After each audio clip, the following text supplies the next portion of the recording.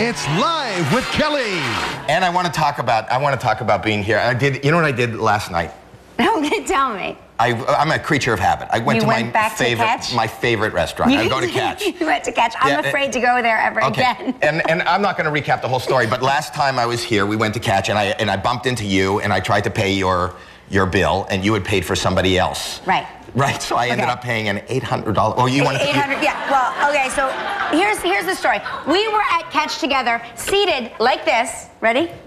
The entire night without knowing the other person is there. I am not kidding. This is how weird New York City is. And we're having a lovely dinner. I see people that I work for through Electrolux, and I want to pick up their dinner tab. So I say, I'd like to get their dinner tab. I don't know any of this is going on. He doesn't know any of this is going on. We turn and bump into each other. I say to the waiter, this is such a good restaurant, I want to talk about this tomorrow on Kelly Live. And he goes, well, I'm sure she's going to talk about it. I go, how will she know where I am? He goes, turn around. And I go... Just like that. Just like that is how it happens. I say, you know what? She's such a gracious hostess. I want to take care of her. I'll pay the bill. So the bill comes. The bill comes. $800. I've told this story before.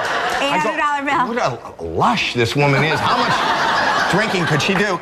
And it turns out that you had paid. I had paid. So I had my party of 5, and then I picked up the dinner tab of a party of 8. Okay, so when you think about it, it was really quite reasonable for all of us. Really, not so much. It wasn't reasonable. In no. We were 13 people. $800. We were 13. But I told the story on the show. Right. You felt bad. I felt horrible. Okay. I mean, there was no reason to feel bad. I felt horrible. So she reciprocated. I did. Tell him what you did. I called. I know that you like Converse sneakers. I do. And I know love that Converse. You like the kind without laces because you're a germaphobe. You don't want to tie laces. I don't want laces to touch the ground. Right.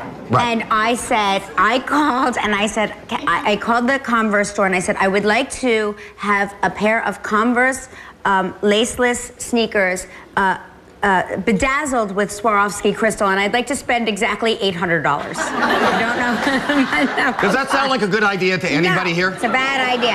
It's a bad idea, but I felt bad. I felt like I owed you something.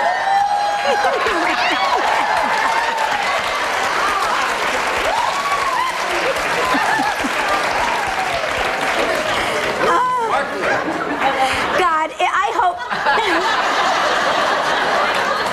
But look at it. Those are high-quality crystals. I'll have you know. So these are $800. So not only did I overpay for a dinner, where am I gonna wear these? Where am I gonna?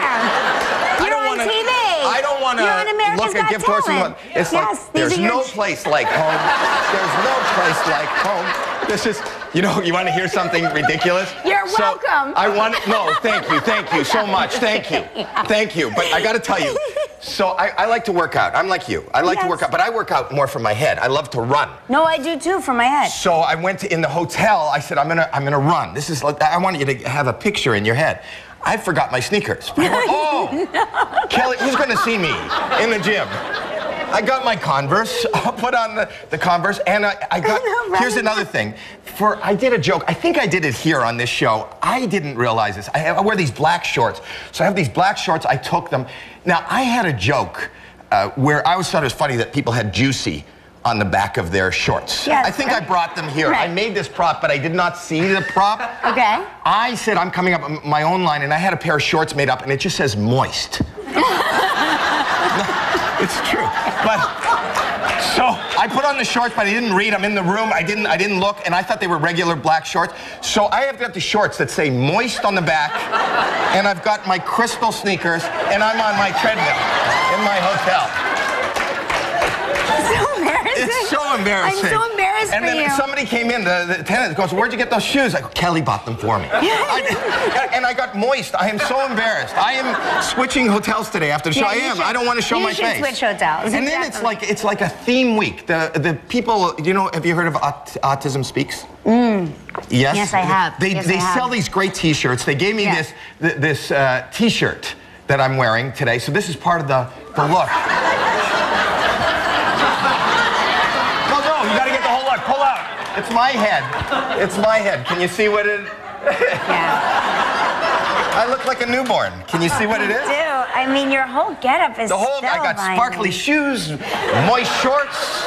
And so And a Autism big- Speaks, this is Autism Speaks. If you see these T-shirts, you know buy that them, and the that's- money goes to Autism Speaks. Which is a great cause. Yes, which is a wonderful... That's a great thing.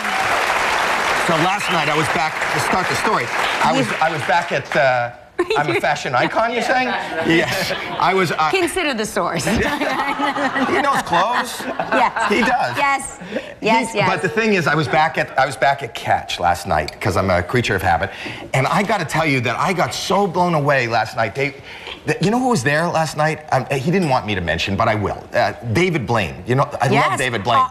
I've been to a restaurant where David Blaine was once as well. Yeah, and he did had a trick, card. right? Oh, he blew me away. I won't talk about the tricks, but he did tricks. Him and his friends. I lost the card with the friends' names on it. I don't know. No. You have it right there? Tell me what their names are, because I want to mention them too. What are their names? Can you read this? Can you read this? Garrett Thomas and Kaylin Morelli. These other two magicians, I was mesmerized. I had the best... They're magicians as well? Yeah, and he's working on a new special. I won't tell the tricks because you'll see this tricks eventually on TV.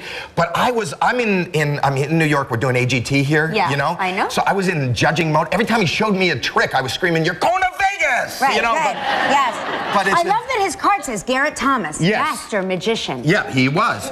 But these guys were showing me tricks, and I was trying to dazzle them. I showed them my stupid trick, but it didn't dazzle them. What was your trick? You know, I've done it to you. I do a psychic, instant psychic. You know that. No. I did it to you. You've not done it to me. Yes, I did. I have a knack for doing instant psychic. I can read minds. Okay. Okay, I know you, but I just know you from the show. I don't know, I don't know a lot about you personally, okay? Okay. So I just want you to think of things, and I will tell you what you're thinking of instantly. Okay. Okay, like, Kelly, what is your favorite color? What is your favorite color? Okay. Say it. I'm thinking it. No, say it. Green. Green. Instantly, I'm able to come up with that. Stupid. What school did you go to? This is like psychic games with my 9-year-old. Yeah. What school did you go to? Eastern. Eastern. See, I'm able to just connect. Stupid. It's amazing what I'm able to do. David wasn't impressed with my... David, I was once at a restaurant called King Cow, which has since closed, but it used to be downtown. It was like Asian fusion place, and he was seated. Were they actually fused together Asians? They infused. No, it's like Asian. I don't know. It's like Japanese. Anyway. I stuck together. He Oh, that.